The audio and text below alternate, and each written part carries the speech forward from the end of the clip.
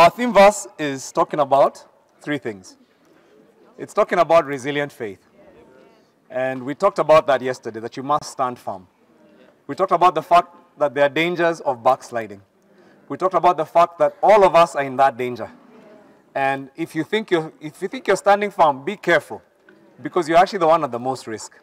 We talked about the fact that if you've been at the same place the last 3-4 years in your faith, you're actually backsliding, because God's kingdom is moving forward. So if you're still praying the same way you're praying 3 years ago, you're actually backsliding, slowly, and you're just not aware of it. And that you need to be careful, because you need to be responsible for yourself. Because God will actually require fruitfulness of all of us. And so we talked about why is it that it's so important. That's why the Bible tells us stand firm. It's not just a nice word. It's because Paul, who was speaking on behalf of Jesus, he knew that something would move people. And we talked about in the last times, many people, their love of God will grow cold. And we are seeing it happen in our culture today. We're seeing the love of many growing cold. We're seeing Christians, even Christians on social media, ridiculing church pastors, ridiculing the church. And it's become this thing where you can make fun about any other religion except, you can't make fun of other religions except Christianity. But you cannot make fun of Christianity enough. And some of the people who are driving this are actually Christians. People who call themselves Christians. And if you ask them why, they say, oh, I'm just trying to purify the church. I'm just talking real things. But you don't know you're being used by the devil. Yeah, and there are many, even in this country, being used by the devil to ridicule the body of Christ. Yeah, the body of Christ is messed. It's always been messed up because it's made of humans. Yeah. But the minute you start ridiculing the body of Christ, what does that mean? Do you understand what the body of Christ means? It's a body. You can't start making fun of my body and then you think that I can take that kindly. Look at Pastor M, look at his pot. Look at how he walks. And then you think we can still be friends. You can't do that. And many Christians are actually backsliding without knowing they're backsliding. It was interesting. This morning I was talking to some of my pastors, and some of them said, I didn't even know as a pastor I can actually be backsliding. I can be preaching to people about backsliding. I don't even realize me, myself, and we are the ones who are backsliding in the church. Because our love for God has grown cold. And so we talked about the fact that we must not be those people. That's why the scripture tells us, stand firm. Let nothing move you. And I believe the people in this church, the people who are in this house today, nothing will move you. Amen. Nothing will move you. So today we want to talk about always give yourselves fully to the work of the Lord. That's what I'm going to be talking about today. And then we're going to have a mystery guest. Wow. Come on. Amen. So we've been talking about the fact, and I think I might have mentioned this yesterday, that the enemy only takes control of your life or only affects your life when you let him as a Christian. Because once the Holy Spirit is in you, you have the power to resist the devil and he will flee from you. So if the devil is oppressing you, usually you have to ask yourself, what gateway, what legal right has been given to him to start to oppress me? Because there must be a door. There's a doorway that has been opened. And we've talked about the fact, if you've done Simama, if you heard Pastor Caro when she led us in prayer at the beginning of this year, we talked about the fact that there are many doorways. Some of them include family doorways. There are sinful things that were done in our families of origin that sowed the wrong foundations, evil foundations in our lives. And as a believer, it's my job to make sure that I uproot the evil foundations so that they don't affect my children. There are sinful patterns, by the way. When you see those sinful patterns, don't feel like you're immune to them. If your family is full of people who are drug dealers or alcoholics, don't ever feel you're immune. It is your job to uproot that evil foundation from your lineage so that the next generation will not have it. And guess what? You may be that generation that does it so that the next generation will not struggle with those things. Yeah. Every generation should become better and better, moving from glory to glory. Your children should not be suffering from the things you suffered from when it comes to the spiritual realm. And so we must understand there are those family things. There's also things like trauma.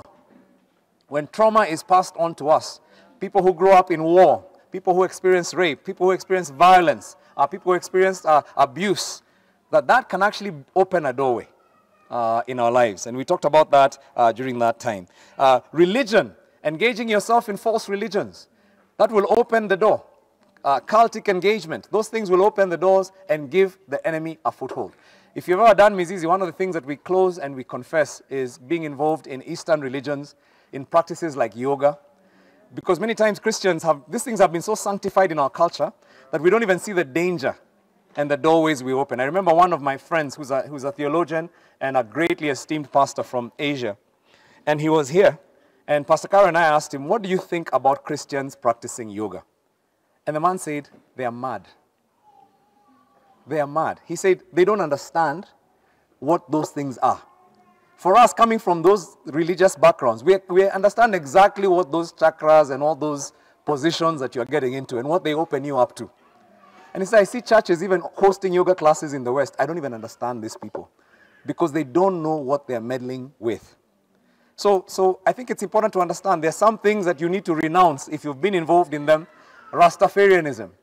I mean, these things, some of them look like very small things, but they're actually practices of idolatry and false gods. And so those things actually open up doorways to the enemy. Wrong relationships and sexual involvement. Those things will open up doorways. And some of you might have a sexual past that can actually pass on wrong spiritual foundations to the next generation. And those things need to be renounced and closed down. The good thing about God, He gives us the power to shut down and to uproot evil foundations and to plant the righteous foundations for the next generation. Occultic engagement. Those things will open up doorways. Now, one of the doorways that many people don't know about, and yet it's an important doorway as well, is the doorway of half-heartedness. Half-heartedness. Very interesting because half-heartedness, it really implies, it's almost like you're not giving your, because this verse is about giving yourself fully. In other words, wholeheartedly to the work of the Lord. But many times as Christians, we've been taught to treat the things of God lightly. We apply ourselves fully. When you're applying for a degree at Harvard or whatever it is, you apply yourself fully to your studies. You apply yourself fully to your career. You apply yourself fully to the things that matter. But many times we've not been taught to apply ourselves fully to the work of the Lord. But the scriptures tell us that we must be sober. We must understand that 1 Peter 5:8 says, be sober, in other words, well-balanced and self-disciplined. This is Amplified Version. Be alert and cautious at all times. That enemy of yours, the devil, prowls around like a roaring lion, fiercely hungry, in quotes, seeking someone to devour. In other words, you must have a plan of aggression. You can't walk around half-heartedly. There's no soldier who enters into the battlefield half-heartedly. You have to be all in. You can't be wandering around aimlessly in a battlefield as the bullets are going on around you because you're the first one who will die. You need to understand, at that point you have to be fully alert because there's an enemy who is seeking to devour you.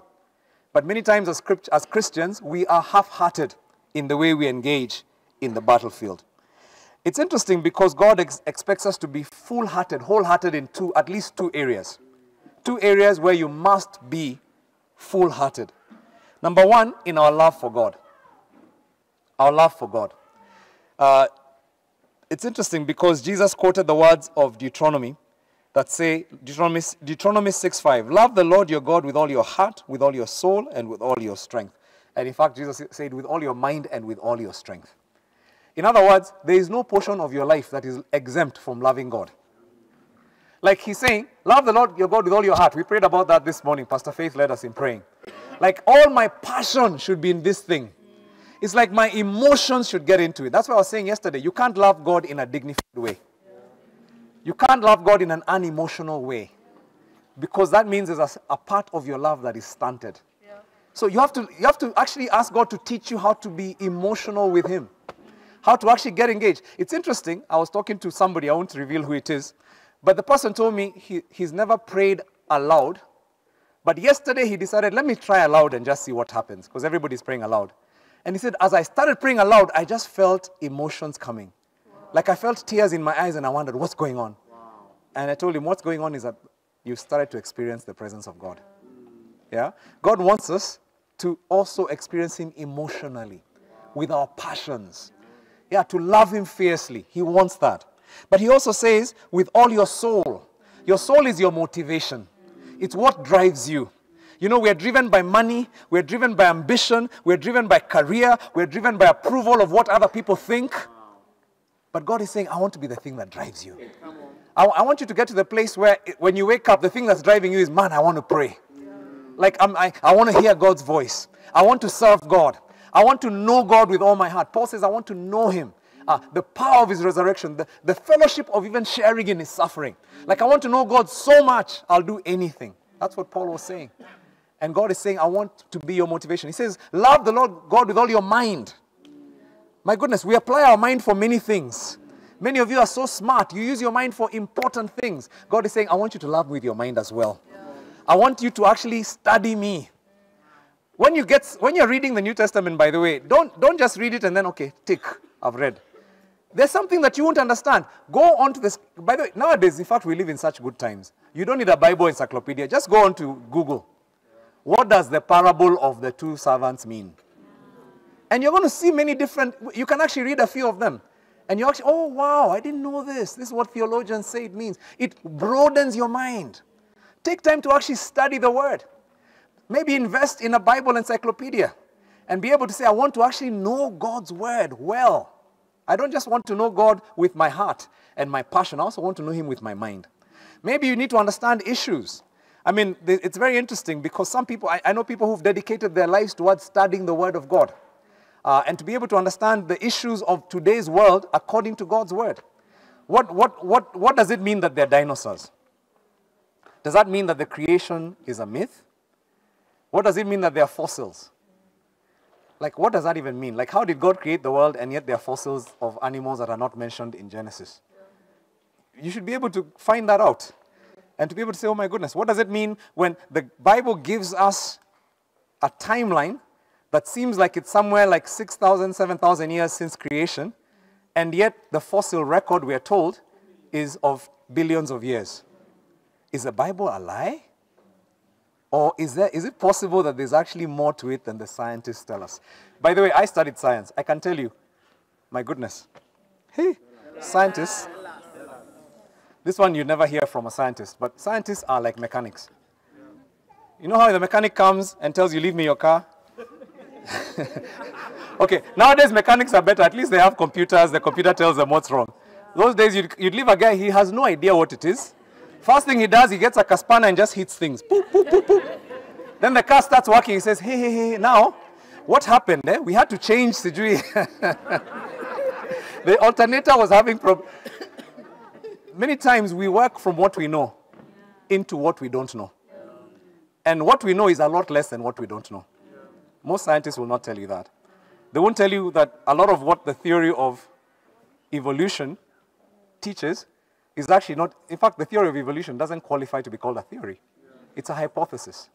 Because it lacks the evidence of proof to make it a real theory. Yeah. And yet, whole school systems have been built on the fact that from one cell, one amoeba, a whole distinct human being with thinking and sentient ability came out of that one cell. Like there's absolutely nothing in creation that shows such a thing can actually occur. I don't know if you know that. Yeah. There's one cell organisms actually exist. There are many of them. The ones we supposedly came from. But I don't know if you know there's no such thing as a two-cell organism. Anywhere. It's never been discovered. There's no such thing as a three-cell organism. There's no such thing as a four-cell organism. There's no such thing as a five-cell organism. So how did you come out of one cell? If there's no trace, there should be a trace of other organisms that are now evolving. I mean, there are things that people just don't think, because we are told in class that all of us came from an amoeba, and that's how we became. And all of us have just all assumed, oh, wow, okay, that's how we are. I'm just one step next to a Neanderthal, you know. I'm just moving from an ape. Even our museums now have this picture of the ape, then all of a sudden they became. And that's what we teach our children. And yet, this is a hypothesis that Darwin came up with many years ago. Yes, there is distinction, there's natural selection within species. But to jump from that, okay, now I'm teaching you science. The point I was making is love the Lord your God with all your mind. Learn to think about the issues in your life according to Scripture. Love the Lord your God with all your strength. Yeah, love the Lord your God with all your strength. He's saying, use your strength to love me. Use the energy I've given you to love me. Be passionate about loving me. Come early to church and serve. Use your strength. We use our strength for everything else. We hustle. We use our hustle for our kingdoms. God is saying, use that hustle for my kingdom as well. Yeah. So love the Lord your God with all those things. God is saying he wants us to be wholehearted in our love for him. The other thing he wants us to be wholehearted in is in our stand against the enemy. God does not want half-hearted soldiers, and I talked about that. He wants wholehearted people because we have an enemy. And that's why in the Bible, in Colossians chapter 3, verse 5, it says, put to death, therefore, whatever belongs to your earthly nature. Sexual immorality, impurity, lust, evil desires, and greed, which is idolatry. Put to death. I mean, that's not the language of half-heartedness. It's telling you, by the way, you're struggling with porn, put it to death. Like putting to death means kill it. In fact, Jesus at one point said, it is better you pluck out the eye and you it's better to go to heaven with one eye or to meet your Savior with one eye, he'll restore it, than to go to hell with two eyes. It's like, be aggressive in your stance against sin. Be aggressive in your stance against the enemy.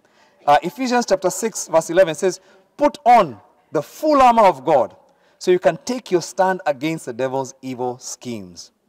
And he says, for our struggle is not against flesh and blood, but against the rulers. We talked about that. And then verse 13, therefore put on the full armor of God, so when the evil day comes, you may be able to stand. Yeah? He's like, look, you're not just going to stand if you're not wearing armor. You actually have to, when the evil day will come. He doesn't say if the evil day comes. He says when the evil day comes. And remember, we've said that evil day will come. So he's saying when that day comes, let it find you standing your ground. Because you've put on God's armor. And God's armor is put on in prayer. The thing you're doing now in aggressive prayer, training yourself for aggressive prayer, it's helping you for the evil day. Because when that day comes, you will be able to stand. So God wants us to be wholehearted. Wholehearted in seeking him and wholehearted in standing against the enemy. And it's interesting because Paul was a guy for me who, I love Paul. Paul is my patron saint. If you talk about people who, the person, all of us, I'm sure there's a person in the Bible you just resonate with their stories. There's this guy or this girl where you read the story and like, that's me. For me, it's the Apostle Paul. Because Paul was that guy who just was dead. He considered himself a dead man walking. He said, I've been crucified in Christ. I no longer live. Christ lives in me. He says, the life I live in the body, I live by faith in the Son of God who loved me and gave himself for me. Praise God for the Muriithi graduates in the room. They know that verse. I mean, that's a powerful verse. Because it's saying for Paul, it's like if you beat him, he's like, but I'm dead. Dead men have no feelings. They don't catch feelings. They go back and they preach the gospel after being beaten. Most of us, by the way, if you're beaten for preaching, you'd be gone. You'd be the last scene, you know. It's like, how could I have served God and then he let me suffer? How could I have come to preach and then there's no electricity? But let me just tell you something. When I see such things, I just laugh. Because the Apostle Paul was beaten and he still preached. I'm like, you think electricity will stop me from preaching? Are you mad? Somebody's got to be crazy. Yeah, it's so foolish. The work of God will go on. Yeah. Paul was crucified. He's like, I'm not here for my reputation. I'm here to deliver what God has asked me to deliver. And I will deliver it by hook or crook. Yeah? He's crucified in Christ. God wants us to be aggressive, wholehearted in our faith. Now, why are some people half-hearted? I'm going to give you a few reasons for half-heartedness. When we see half-heartedness among Christians, the thing that causes people not to be always giving themselves fully. There's certain reasons that cause people not to give themselves fully to God's work. The first is neglect. And what do I mean by neglect? I'm talking about a person who was neglected growing up, who then gained a sense of walking through life with a view of being a victim. I wasn't looked after. There's a sense of self-pity. There's a sense of, I don't have agency. There's a word called agency. Agency means I have the ability to make things happen. And many times, depending on your upbringing, you can feel I actually can't control my circumstances. Things happen to me. Many times you find people who grow up in difficult circumstances, they just grow up feeling things happen to me. Us, we just have things happen to us. This is how we are. we don't have power to change our circumstances. We just lie our heads low and hope nobody notices us. And there are many Christians who walk in that way because of their background. You feel you can't make a difference because of your bloodline. And that's what happens when when you come from a home where you're not taught you can actually do things. You know, it's interesting. I watched my American friends when I lived there bringing up their children. They bring them up very differently from us. One of the things a young American child is taught is they teach you when you're very young. Look me in the eye when you're talking to me. Speak with authority when you're talking to me. Don't look down. And they speak with a lot of aggression, like they know, even when they don't. But as a result, they grow up believing they can do it. Even when an American doesn't know what to do, they still do it. And they do it with boldness because it's like, I'll do it and I'll figure it out. They know how to fake it until they make it. Yeah, it's true, and I admire their culture for that. We must learn to be bold as well. Because sometimes because of neglect, we are taught to be shy. By the way, don't go away when the lights come on. I'm loving this church. I'm loving the church. Don't run away. Let's stay here. Let the people who come in be shocked. I'm sure there's some people who came in and they're like, what happened to our church? What revival is going on in this church? There's a choir, it's a mass choir. You know, it's interesting. My wife, she helps a lot of people with prayer, spiritual warfare. And one of the things she teaches us is how to redeem our bloodlines. I'm sure you've benefited from that teaching. But there's something she said that really caught my attention. She said, you know, some people, their bloodlines are so messed up that when I hear their stories, I'm just like, let's forget that bloodline. Let me just give you a new bloodline. Let me adopt you into my bloodline. We just move on from here. Let's just move on from here. That one of yours, let's just leave it. When someone has told you, Siju, we are all grandmasters in witchcraft, we are Siju who, we are dedicated, we are what? You're like, hey, that one, let's just leave that one. Tuendele, let's make a new one now. But you know, the funny thing is, him to those who believed in his name, he gave the right to become children of God. And so what she's saying is actually accurate. There's a place where you have to say, there are some things I cannot redeem. There's some things that I just lost in the past. And I know my family had no agency, but it starts with me. I'm a child of God. I need to actually drum it into my head. I'm a child of God. I have authority. I can do things. There are people who are poor and they did big things. I'm not going to be the one who's going to die in poverty. Because my family people are always poor. No, that's not me. I'm not going to be the one who had children out of wedlock because that was my family of origin. I have cut myself off from that. I'm adopted as a child of God. Yeah. And I will move forward. And that's one of the reasons why you hear Pastor Caro and I talk about the qualities of this house. It's not an idle thing. It's because we're saying, I don't care what background you came in. Once you come into this church and you're a spiritual son and daughter of this house, the heritage of this house is good marriages. Yeah, it is. It's actually a spiritual statement. I'm actually saying, disconnect yourself from a negative bloodline and say, in this church, this is the bloodline in this church.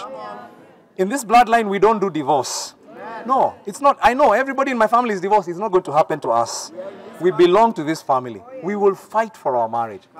So I think there are things you just need to understand. Even if that was your background, that was your past. Paul says, forgetting all that is behind me. You must forget some of those things and choose to hold on to what God has put you in this season. Amen. Am I preaching good? Amen. Amen. I'm helping your neighbor. Amen. Number 2, fear. Number 2 reason for half-heartedness is fear. Many people are half-hearted. I don't know. Fear is just a thing that keeps Christians half-hearted in their serving God. Some people ask questions like, will I have the energy and resources? What if I have too much zeal and then I run out? Should I pace myself? Some people might burn out because they love God too much. Maybe I should hold back because this is a marathon. You know, the question I ask somebody like that is I say, hey, just try and tell your wife that. Because we're going to love each other for life, let me not be too passionate about you right now. I'll just give you a bit.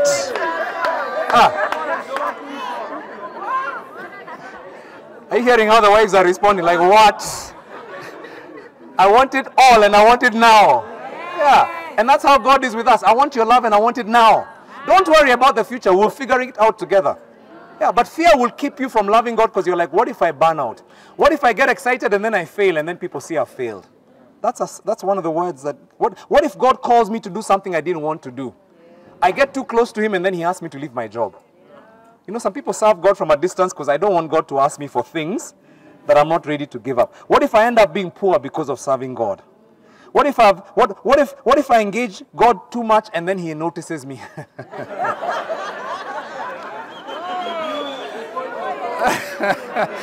Yeah, I get too close and then God says, oh, you're here? Aha, come. Go to Mogadishu, yes. Fear is ridiculous. Fear is ridiculous. You know, it's interesting. Many people end up serving at their comfort zone because of that fear. But I told you yesterday, fear is a spirit. There is no such, that I've come to conclude, fear is not an emotion. It is always driven by a spirit. And when I feel fear, I always say that to the fear, get thee behind me. Any fear. Some of you are very fearful. You need to understand, this is a doorway the enemy uses to afflict you. You need to start taking authority over that fear. Speak to it. It's not you. You know the thing about Satan is many times what he does, he actually, I've told you guys this before, he is a master of deception. He comes and whispers in first person singular. So he comes and tells you, I am feeling fearful. You think it is you who is feeling fearful. Yet it's a demon. And you because you don't know, you say, yeah, you know, I'm really feeling fearful today. Why are you agreeing with Satan? You need to say, no, I'm not feeling fear. I bind that spirit right now in Jesus' name and I cast you out of this place. Yeah, take it captive. You take that thought captive and make it obedient to Jesus. That's what the scripture teaches you. By the way, I grew up seeing my mom doing that. And when I was a kid, I thought, hey, she's a bit extra. This is too extra. But I've come to understand. My mom would say things like, how can I be feeling sick? That's a lie. I take that authority right now over that in Jesus' name. I have work to do for God today. And she'd go to her work. I just look at her and say, hey, mom, you're in denial.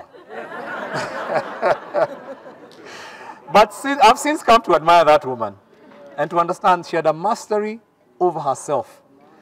Listen to the devil and have debates with him. You must take control of fear. It will keep you half-hearted in your serving God. You're going to find yourself sitting in the back row when people are moving. People who came into church recently have moved and passed you. And you're there with all your experience because of fear. Say, that's not my portion. It's not your portion in Jesus' name. 2 Timothy 1:7, for God has not given us a spirit of fear, but a spirit of power, love, and self-discipline. Indiscipline is the next one. Speaking of self-discipline, indiscipline is the next one. Indiscipline will keep you half-hearted in your faith. It will actually do that. If you know, the thing about children who are brought up without being disciplined, they grow up like wild weeds. And they're unaware of the ability to discipline themselves. If you don't discipline your child, they won't know how to discipline themselves. And they will grow up without any discipline. The Bible says in Proverbs 22 verse 6, train up a child, Proverbs 22, 6, train up a child in the way he should go. When he is old, he will not depart from it. Yeah.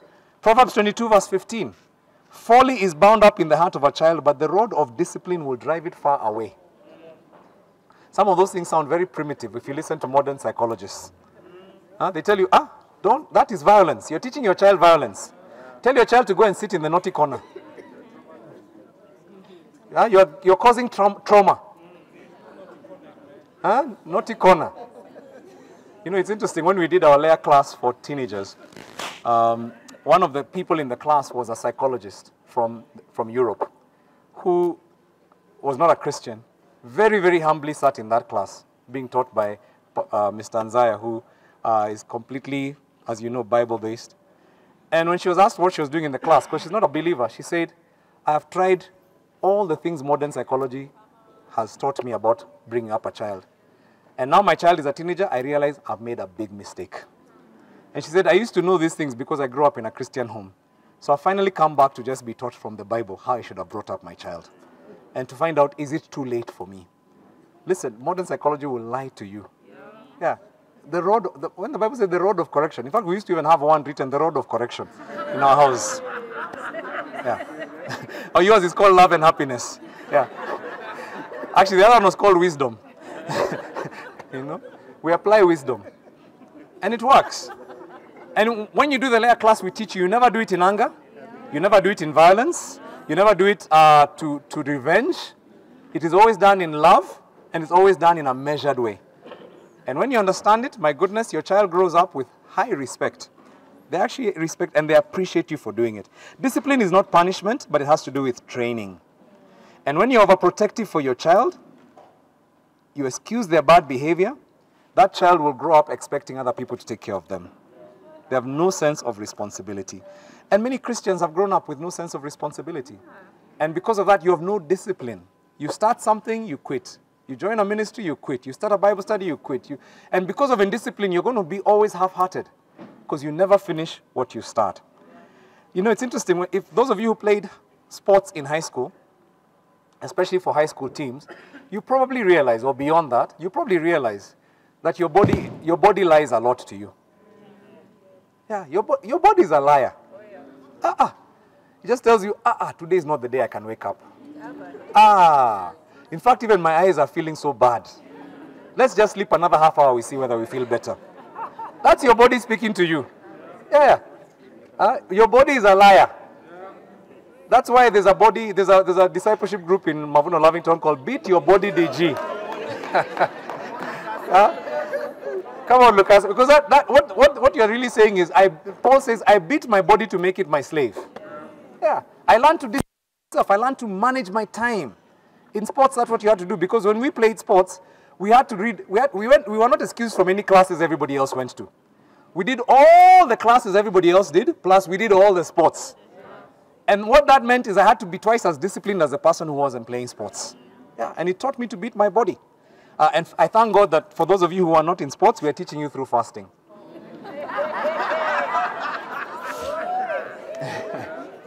Yeah, beat that body. It tells you, I'm about to die. You have to give me steak. Chips. The neighbor's chapatis. I have to eat.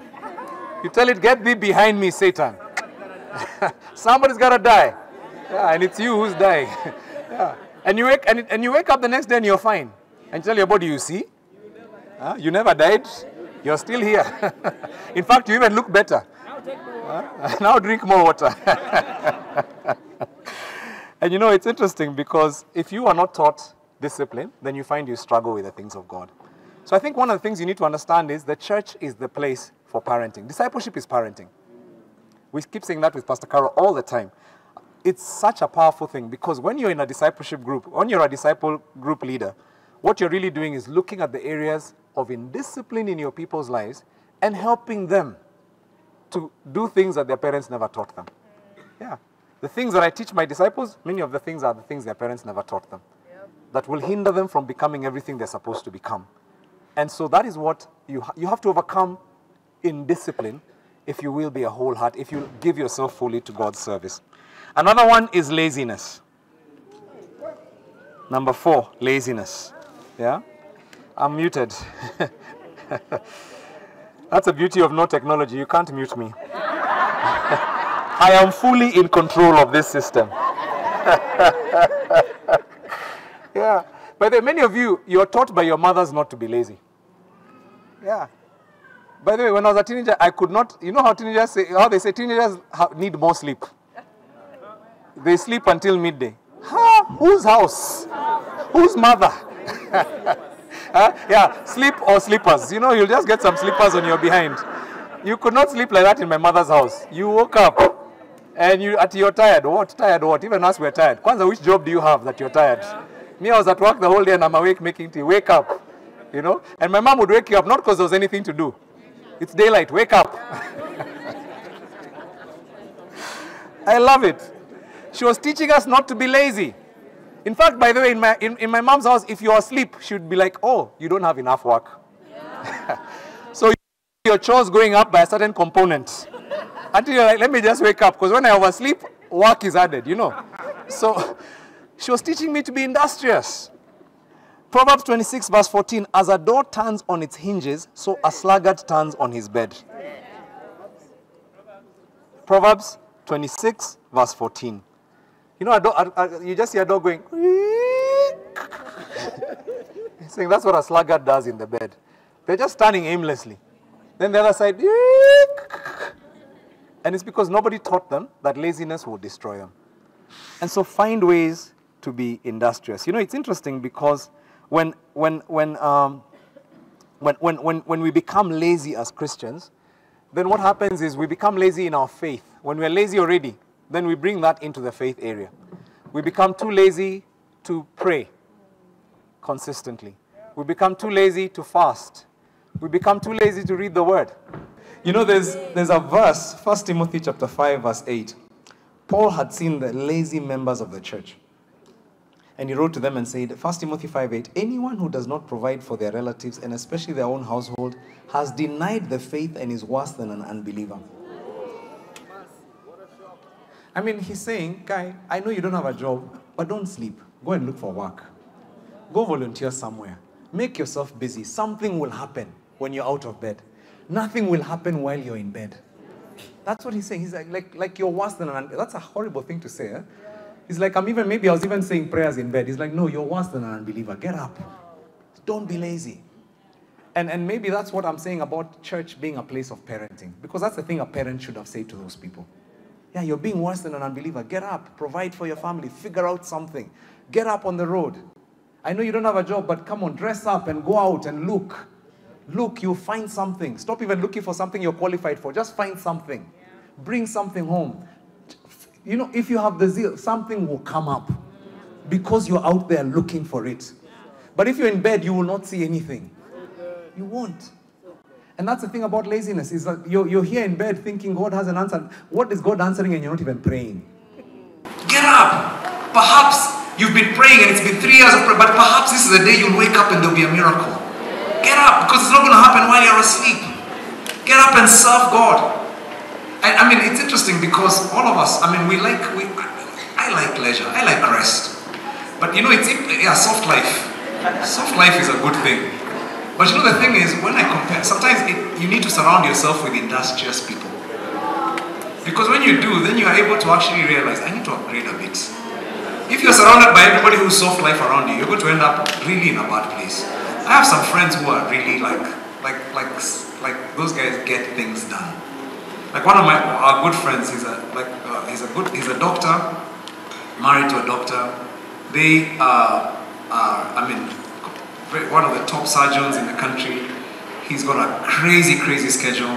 He runs, in addition to being that surgeon, cardiovascular surgeon, he's also running with his wife an amazing marriage ministry that reaches thousands of people across the world. He's also a missionary as well. He goes out preaching the gospel in different countries. In addition to that, his wife runs this Keep Fit program that is reaching many people. She does it on YouTube. She records videos for every week on YouTube in the year. I look at them, I'm like, hey, okay, sawa. My friend, wake up. You're sleeping. You hang out with people like those and you realize, I just need to get a bit more serious. I tell you about Bishop Doug. Bishop Doug is actually a medical trained doctor. But any medical doctors in the house? Any doctors or vets? Are they here? Just raise your hand. Yeah. Respect. These guys were taught not to play. Yeah, I'll tell you. This one here. Don't joke with them. But they were taught not to play. Because even in their studies, the kind of work these guys had to do to qualify was insane. And so they were taught, sleep. What is sleep? What is that? Why do I need sleep? For who? Yeah, people are dying. How am I sleeping? Because it was animals are dying. Why am I sleeping? Animals are giving birth in the night and I'm asleep. Why? So while you are deep asleep in campus, guys, there are people here who are awake almost through the 5 or 7 years of their training. And because of that, they come out with a certain mentality. They can work hard, and many of them, by the way, become phenomenal believers. Because they understand, I can beat my body and make it my slave. Guys, surround yourself with industrious Christians. And look for people who are productive and fruitful. Because you'll end up becoming the sum total of the people you surround yourself with. Don't surround yourself with lazy Christians. Number 5, sin. Sin, of course, you know. It's one of the things that will definitely make you a half-hearted Christian. When we break God's moral boundaries, then we find it very hard to have the willpower. I don't know what it is. Sin just punctures the tire of your faith. It's just that nail that punctures the tire of your faith. And it's very interesting because God's commands are about the will. You shall not steal. You shall not covet. You shall not. It's because he knows we have to choose. It's always a choice. Sin is a choice that we make. Rebelling to God is a choice. Against God is a choice that we make. And you know what happens? Sin always ensnares. Sin always ensnares. You start sin, it just pulls you. You give a bribe today, you will give another one tomorrow. You watch pornography today, you will watch it tomorrow. You start a drinking habit, you will continue. It just has a way of just enticing you slowly and pulling you. It's interesting because one of the things I came to understand about myself, you need to know yourself. One of the things I know about myself is I'm an addictive personality. I don't know whether there's anything like that. My wife has never taught me that in psychology, but I can see it in myself. I'm the kind of person who can easily get obsessed about something. And when I start something, if I lock myself in it, I'll be lost. So I easily could tell myself, if I start drinking, I'm the kind of guy who will easily become an alcoholic. If I start smoking, I will easily get... Because I'm the kind of person who does things fully. Anything, I do it fully. My wife can tell you, I can't start a good series and not finish it then. I'm not that person who can watch a TV series today and then I say, next Monday I'll watch another one. I can't. I'm that person who is fully. If I'm going to... So guess what? I don't watch TV series. I don't. Because I realize I'm addictive. I will watch it and it will consume me. And it's like 24 hours later of TV, I'll be thinking, what was that about? Yeah. Am I talking to somebody in the house? Oh, that was you, Pastor B. All right. So I think I know myself. You need to know yourself. I know I'm the kind of person, if I started watching porn today, I'd be lost. I just know myself. I'm an addictive personality. So by the way, I don't even look a second time. A pop-up comes, poop, gone. I don't even want it. I'm watching a thing and they show a scene. I'm like, okay, next movie. Yeah, because I'm that person. I have to control. That's why I don't have a TV in my house. Yeah, my wife can. I mean, I grew up in families where TV. You walk in the door and the TV is on. And some of you know what I'm talking about. And it's not at night. It's like 2 o'clock and Citizen TV is showing Fred Machoka rogaing or whoever it is. And the TV is just on the whole day. I can't do that. For me, I just know myself. If I start, it'll become a habit. So as a result, I'm like, I'm not going to have one. So we have a projector, which we can connect to a computer once in a while, and we watch a movie on the wall. And it's just the way we control, because you can't put a projector on the whole day. Even people think you're ridiculous. First of all, it doesn't even look very nice in the daytime. So it's just one of those ways that I have managed. So you have to know yourself. What are those areas of weakness in your life? And then, like Joseph, run away. Yeah, you move away. The Bible says resist the devil. It says flee from sin. You don't resist sin by coming into it. Let me watch this thing and see whether I can resist it. That's foolishness. Sin will sabotage your ability to love God. That's why Matthew 5:29, if your right eye causes you to stumble, gouge it out and throw it away. It is better for you to lose one part of your body than your whole body to be thrown into hell. Jesus was like, man, resist that sin. Sin is the thing that will cause you, by the way, you won't enjoy prayer. Yeah, if you know you're out of order in one area, you become into prayer and you just feel there's something wrong. You come into God's presence, you don't even enjoy God's presence.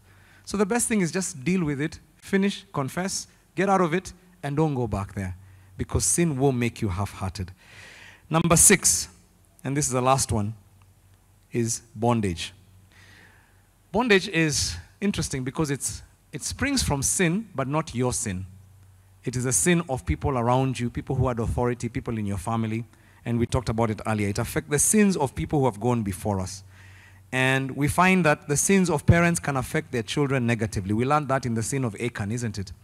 That our sins can actually affect our children and the children after them. Some people just find themselves cold towards spiritual things. It's hard to pray. I just find it's hard to pray. When I come to God, I just don't even feel anything. I'm like there and I'm trying to say the words and it just feels like I'm being fake. By the way, sometimes you need to understand it's not you. There are things that have happened that have caused you to be distant from God. And it's just a coldness. And when you look around in your family, many times you'll also see the same thing happening.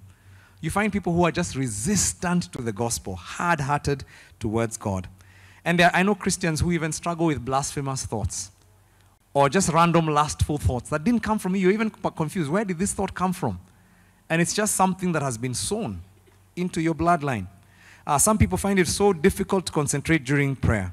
And you just find people are hostile towards God.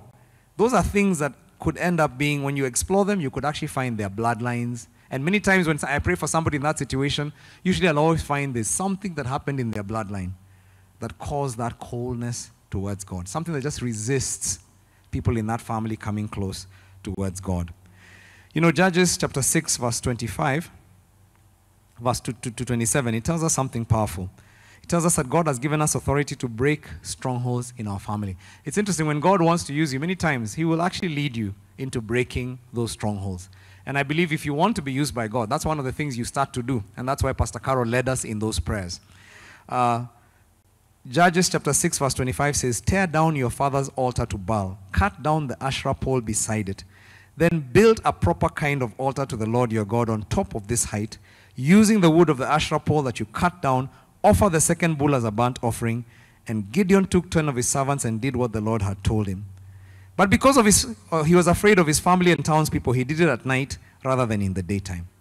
So Gideon destroyed his father's altar. He destroyed those generational things. Priesthood of Baal in his family. He destroyed it. I love the fact that he was afraid, but he did it anyway. Yeah, because you know the thing about being fearless, people think fearless means you don't feel the emotion of fear. Fearless means you do it anyway. Yeah, I'm feeling fearless, but I'm going to do it anyway. I take this thing on and I tear it down. And I believe that God wants us to tear down any of those strongholds, any of those evil foundations. I love the fact that, I think, Pastor Caro, you've really had a heart for this. And you've really pushed us to pray about this. Even when we pray as the exec team, that's one of the things she's led us into praying. If you've read the book Simama, I've done that course, that again came from her. And she really has had a passion to help. And part of it is because she was going through it herself.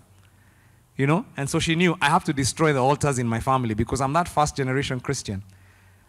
You know, for those of you who've been children of bishops and grandchildren, some of those altars were destroyed in your family. So you even wonder why people are even talking about such issues. Someone else did the hard work for you. So now you're living, in fact, your danger is laziness. Yeah, that's what happens to second, third generation Christians. Because you're not feeling the urgency.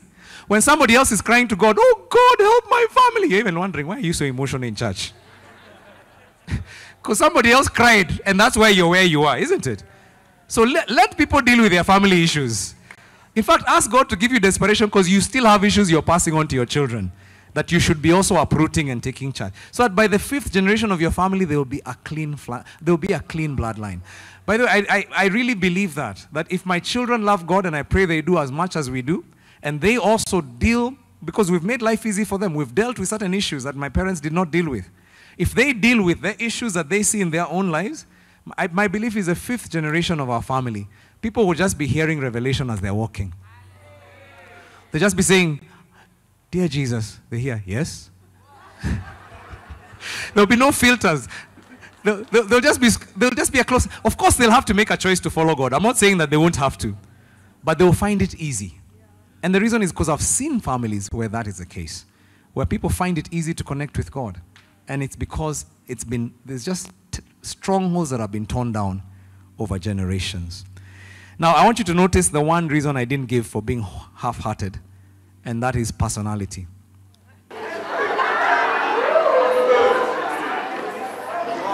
Your temperament is not an excuse. It is not an excuse. Every temperament, by the way, has an excuse, can give an excuse, and has a reason for half-heartedness. If you're a phlegmatic, your issue can be fear. Because phlegmatics generally struggle with fear. Fear is the thing that will keep them easily from serving God. But you need to understand, it's not just a phleg thing. Sanguines can be half-hearted because of indiscipline. Sanguines in the house. Am I talking to somebody here? Yeah. They know themselves. When I was talking indiscipline, they were looking down. I could even see, you know. Melancholics can be half-hearted because of over-analysis. Paralysis of analysis. They're always like, should I raise my hands now? Okay, the moment passed. It's like everything has to be thought through. And your over-analysis just causes you to miss what the Spirit is doing. That's melancholics. Cholerics can be half-hearted because of selfishness. Cholerics in the house, they tend to think of themselves first. And what am I getting out of this? And because of that, God can easily miss them by. So all of us, we're sinners. Every temperament. So temperament is not an excuse. Every one of us has an inclination that can cause us to miss out on being wholehearted. But what does God say? Always give yourself fully to the work of the Lord. Yeah, that's what God is saying. Give yourself fully. And why can't you be half-hearted? I'm going to end with this, and then we're going to talk afterwards. My next session before the guest comes, I'm going to talk about a very important thing, because I believe it's a liberating thing for your service of God. It's something that for me has liberated my thinking. It's changed my thinking about serving God wholeheartedly. And so, but let me give you the reasons why you can't afford to be half-hearted, regardless of all those things we've said that will cause you to want to try to be half-hearted. This is not an excuse. You cannot. It is not even something you should consider or think about. Number one, you grow or die. Hey, yeah, even the technology has confirmed. You grow or you die. If you're not growing, you're dying as a Christian. We talked about that in Hebrews 5:12 yesterday. He talks about the fact that even though you want to be teachers, you still require someone to teach you the basics. You need milk and not solid food. Either you're moving forward or you're backsliding. It's just the way it is in the Christian life. It's like school. In school, if you're doing the same exam today that you did a year ago, it means you repeated. Isn't it? In school, either you're moving forward or you're failing. It's the same thing in the Christian life. You have to be moving forward. You have to be making progress. Every year you have to be growing. You have to be becoming better. You have to be loving God more. You have to be getting insights about Him. You must desire those things, because this is how we grow. Assess your Christian life. Are you still doing the same things you were doing 2 years ago? Are you still giving the same testimony you were giving a year ago? Praise God. God saved me when I was 16. Yes, He did. But what has He done since then? There must be testimonies. You should have I love people who say, I have a testimony from yesterday. Yeah. I don't have to wait even for the one of last year. Even now I have a testimony. God has done it. Why? And you know, God does miracles for people who are expectant of miracles. So there are people who are sitting next to you. He's already done a miracle today. Yeah, because their hearts are open. They're ready. They're growing. They know they don't know. You know, the problem is when you know, then God just passes you and goes to the people who know they don't know and who know they need Him. So grow, desire to grow, be humble, learn even from a new Christian. Yeah, never become that person who knows it all. Be willing to listen, because you'll always learn something. I love King David. King David was walking and he was being stoned by some descendant of Saul, a guy called Shimei, and the guy was calling him names because now he had been kicked out of being a king. You're no longer king, you thought you're so big, and he cursed him. And one of David's guys said, shall I cut off his head? And David said, no, leave him. Maybe there's something I need to hear from God. I love that. It's like, let the critics talk, because maybe there's something I'm missing. Maybe I need to hear a bit more and listen. By the way, when people criticize me, I don't usually tell them, in fact I never tell them, stop talking. I'm always like, okay, come, tell me what it is. I want to hear genuinely, because I'm not perfect. You might highlight something in me that I don't know. You might show me an error that I could fall into. And my prayer is, God, keep me humble so I'm always approachable and people can tell me whatever they want to tell me. And of course, I'm really able to filter it and to be able to say, okay, keep the meat and throw away the bones. Because sometimes the issues I'm being criticized is the person's issues that they're projecting onto me. And wisdom is being able to bring it to the Lord and say, show me which ones of these I should keep and which ones of these are just rubbish. You know? But you should never get yourself out from the place where you're not willing to learn and to listen. Amen. So you grow or you die. Number two, another reason why we can't be at Mavuno, we cannot be half-hearted. One reason why God is telling us we must always give ourselves fully is that your time is running out. Your time is running out. You see, we have one life. God gave you one life to represent Him on earth. Reincarnation is not a biblical reality. You are not coming back as a higher being. You're not coming. This is your one life. your one chance to serve God. You have it, and what you do with it matters for eternity. It's your one chance. 2 Corinthians 5:20, it says, we therefore are Christ's ambassadors, as though Christ was making his appeal through us. I like that. It's like you've been given a job as an ambassador. Yep. You have a term. Ambassadors have a term. And they have an assignment. Because you're far from home, you can go and just represent yourself in that foreign country and do nothing for your home country. But a time of reckoning will come, because your ambassadorship will end. You won't always be an ambassador. You have one opportunity to make it count. Another verse I really enjoy is Luke chapter 16. This one sobers me up. Luke 16 verse 27 to 28. Because this talks about the rich man. This guy lived his whole life making money, and he was completely wealthy. He lived the dream. He lived what many people would consider a successful life. And then he died, and he found himself in hell. And he realized he had wasted his life. And he realized, even worse, that not only was he doomed in hell eternally, his brothers he had left on earth and were about to join him. And he was like, if there was one thing I could do, is to warn my brothers. And he says, he said to Father Abraham, I beg you, Father, send Lazarus to my family, for I have 5 brothers. Let him warn them, so they will not also come to this place of torment. I mean, can you imagine? The guy is burning and he's in torment, but he's just regretting, I wish someone could warn my brothers not to come and join me. Remember how we were saying yesterday, we used to say that we will go to hell, we'll find Ken and Michael Jackson there. They are probably, the ones who are there are probably saying, God, send someone to them to tell them not to come here. This is not the place I need to be joined. It's not a good place for anybody. But you know what the guy said? He said, they've already, they have Moses. They already have testimony. If they won't believe, then they will not believe you. Even if you rose and came back. And you know, the funny thing is, the weird thing is, I suspect God would say, even if you rose from the dead. See, Jesus rose from the dead 2,000 years ago. If they won't believe, how will they believe you? Yeah, they'll say you're a ghost, first of all. And start going to see psychologists when they see you. And they'll even get pastors to cast you out. Yeah. A time will come when you will not be able to preach the gospel. To your parents, to your brothers, to your workmates. The time will come. To your spouses, it will come. And my encouragement, guys, this is your moment. You may not have the words to preach to your husband. It may not even be appropriate for you to say those words now. But my goodness, your fervent prayer could be the thing that is keeping them from God. You cannot be asleep at 4:30 and that man does not know God. That woman does not know. You can't. That child doesn't know Jesus yet. You can't be asleep and hoping someone else is praying for your family. Let me tell you, your pastor is praying for his own family. What a shock.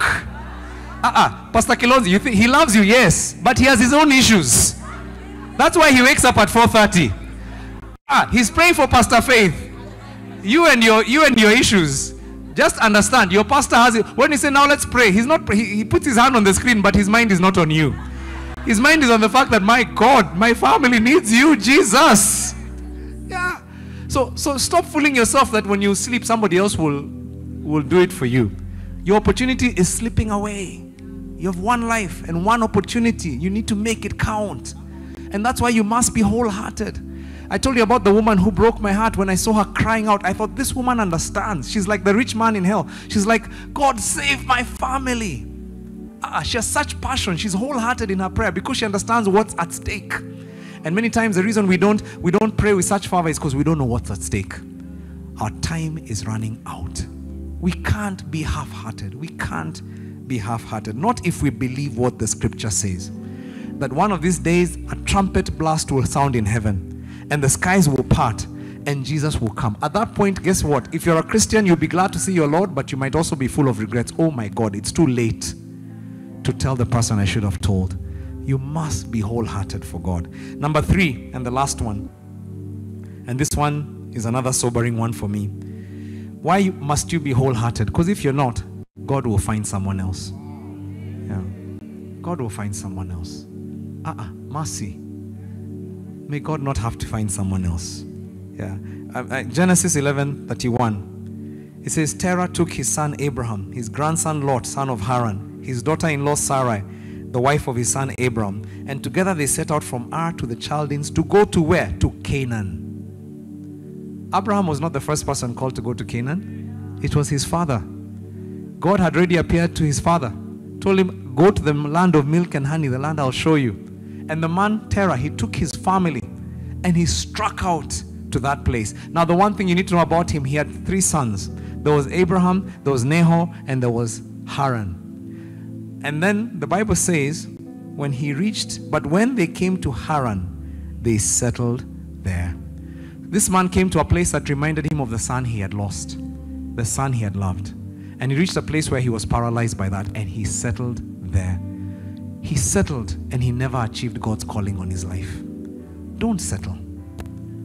Don't settle. Don't become a child of terror. Don't settle. You'll have terabytes. That's Pastor Godwin. Trust me, that was not me. Don't become that person. The Bible says Terah lived 205 years and he died in Haran. He never achieved God's purpose for him. And when he died, the Bible says in Genesis 11, that was Genesis 11, the end of 11. Genesis chapter 12 starts, and the Bible says God appeared to Abraham. Because the father had not achieved it, God used the son. And the son is the one who was faithful and left everything and went to the promised land. And that's why today we say we are sons of Abraham. God used him to become the one who would usher in the chosen people from whom the Savior would come. My goodness, just by his wholeheartedly following God. Imagine what could be at stake by you not obeying. God could miss a whole generation of salvation for your family. And then he has to use your son to bring the salvation that you should have been the one to bring. So your son is not doing the work he should be doing. He's doing the work you should have done. I mean, that is neglect. It's neglect. Don't allow that to happen. And you know, it's interesting because my prayer is I would not miss my opportunity. I want to do everything I should do. I want to be faithful in my generation. I want to carry out my assignment so that by the time I leave, my family is better, the ministry is better, God is glorified. And if Jesus doesn't come back while I'm still doing this, that when I reach my time, I will die and say it is finished. I'm done. I've done what I'm supposed to be doing. I'm happily going to join my Maker. And my prayer is that every single one of you, this will be your story. You know, some people, they don't say it is finished. They say I'm finished. It's like you got finished before your job was finished. That is not your portion in Jesus' name. You will finish your race. You will do the things God assigned for you. You will serve God wholeheartedly.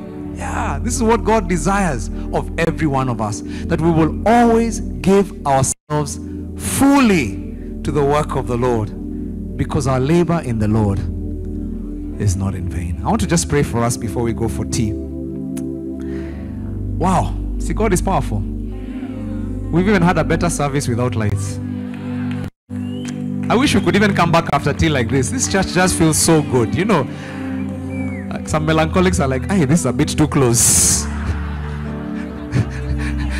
Melancholics, there's space. But then they're like, now everybody will be looking at me. Let me tell you, God help us. God help us. The sanguines, you can all come on stage and leave the melancholics some space. Sanguines are like, yay, we're ready. We're ready. We're ready. Yeah. I want us to take a moment just in your seats, just to pray for yourself. Just pray, Lord, I don't want to be half-hearted. I don't want to allow fear to sabotage my future. I don't want to allow my past to steal my future. I don't want to be that person who will miss the opportunity and you use someone else. Come on, just pray. Pray that God would give you zeal for his house to consume you. Pray that you will be wholehearted in serving God. Pray that God will just allow you opportunity to step up and grow in your faith this year. Pray that you would never be caught in laziness or sin or in indiscipline or fear. Those are not your portion. Just bring it before the Lord and say, God, help me. Help me to wake up early to read your word. I don't want to be lazy in the things of God. Help me to wake up for prayer every day this year. I don't even want to miss one day, because the devil doesn't take a day off. God, give me the grace to do it. Give me the grace to prioritize your word, that I may never miss a day reading your word, getting my assignment for that day. Lord, help me even in my career to set spiritual goals. That, Lord Jesus, my office will achieve what you wanted it to achieve. My business will achieve what you wanted to achieve. Father, I just call you, have mercy. May I not miss my opportunity. May I not be that person who walked out through life and did not achieve what you created them for. I want to be wholehearted. I want to serve you with all my life. Lord, may people not miss heaven because of me. May people not miss hearing about you because I was too self-absorbed, thinking about small things as opposed to thinking about the things of the kingdom. Lord, have mercy on me.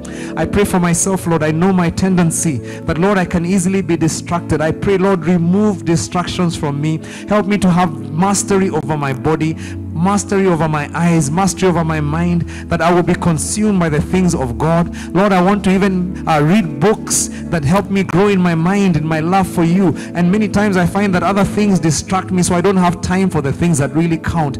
I'm saying, Lord, have mercy. Have mercy on me, Lord. Have mercy on my family. Help us not to be lazy, Lord. Help us to be passionate believers. Help us to be productive. Help us to be fruitful in the work of the kingdom. Lord, I dedicate myself to you, that I will always give myself fully to the work of the Lord, that my labor in the Lord will not be in vain. Use my strength, use my youth, use my energy, use everything you've given me to bring glory to you in my generation. I bless you, Lord. I bless you, Lord. And even as you've prayed this prayer, I just sense that the Lord is faithful. He hears the cry of a sincere heart that says, Lord, I want you to use me. And so, Father, I pray now, let your spirit just fall down upon your people. The spirit of the zeal of the house of the Lord that consumes them. I pray the spirit of intercession upon you, God's people. May God give you such a desire for prayer. You will enjoy prayer. And may God give you the ability to pray beyond even the comfort that you've experienced so far. You'll find yourself, prayer is over, but you still want to continue praying. This is your portion in Jesus' name. Amen. May God give you a hunger for His word, much greater than a hunger for movies, a hunger for scrolling on the internet. May God just give you a hunger for His word. I pray right now, God, even begin to confirm to somebody right now, even as I pray, give somebody a physical experience of you right now that helps them to even understand that this word is for them. I pray that somebody would even begin to experience you that has never experienced you before. Just release something in them, Lord, that they will begin to sense that God is with them. I pray, Father, just affirm this word in your children. And so, Father, we just want to thank you. We just take a moment to soak in the Lord right now. His power is there for you. His enablement is there for you. You will experience the goodness of the Lord. You will see your desires come to pass. You will see the Lord bringing great things to happen in your family. You're going to see victory that you've never experienced because you're giving yourself fully to the work of the Lord. I pray, Lord, that none of us will be half-hearted Christians. That is not your portion in Jesus' name. Right now, laziness is leaving your horizon in Jesus' name. You are taking mastery over your body. You're taking mastery over your mind. This is your portion in Jesus' name. Nobody will ever call you lazy again. That is not your portion, because God Himself will energize you. He will energize you. You will never again feel I can't do it. A lack of agency is leaving your bloodline right now in Jesus' name. You will never feel again that I don't have the strength, because you will know the joy of the Lord is my strength. May the Lord furnish you with strength every morning. His mercy is new for you every morning. You have the authority. You have the power. I pray right now, God is opening the eyes of somebody here. You will never call yourself cursed again. You will never call yourself, ask people, we don't do this or we can't do this. That is not your portion in Christ Jesus. I declare over you that the Lord is empowering you right now and giving you strength to achieve greater things than you ever thought. I'm calling you distinguished. As you serve God, you are distinguished in your family. You're distinguished in your generation. You will be called blessed by your family members. I want to speak this word over somebody right now. This year, your family members are going to start coming to you for solutions. Oh yes. Yeah. Because as they have been trapped and not even known where to go, they felt this is our portion. I'm speaking over you. You're going to be the solution provider. Yes. They will see God working in your life so powerfully. You're going to start getting calls for advice from elders in your family. They will not make decisions without you, because they see the wisdom of God in you as you serve God wholeheartedly. Oh, yes. I declare God will give you divine solutions this year that will glorify Him. Like Daniel, who was distinguished whoever he served. You will be distinguished in your workplace. I speak over you distinguishing and setting apart because of your wholehearted love and service of God. Daniel was a high official of government, but he prayed 5 times every day. I speak over you that you will be as passionate for God as Daniel was. And I declare that if you are passionate for God, you will be as noticed as Daniel was in his time. Because this is your portion in Christ Jesus. And so, Father, I release that prophecy right now over your people. And I declare that, Lord, there will be testimonies. Even by the next gathering, there will be promotions by the next gathering. By people here who are dedicated to serving God. Who are excellent even in their work. They're excellent because they're not serving as unto man, but as unto God.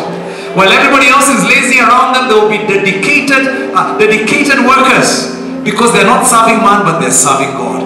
And as they give themselves wholly to the work of the Lord, I pray, Lord, they will see glory. They will see the glory of the Lord wherever they go. And so I bless you, God's people. I bless you now in the name of the Father, the Son, and the Holy Spirit. And God's people say it together. Come on, somebody give a big shout to Jesus. God bless you, Jesus.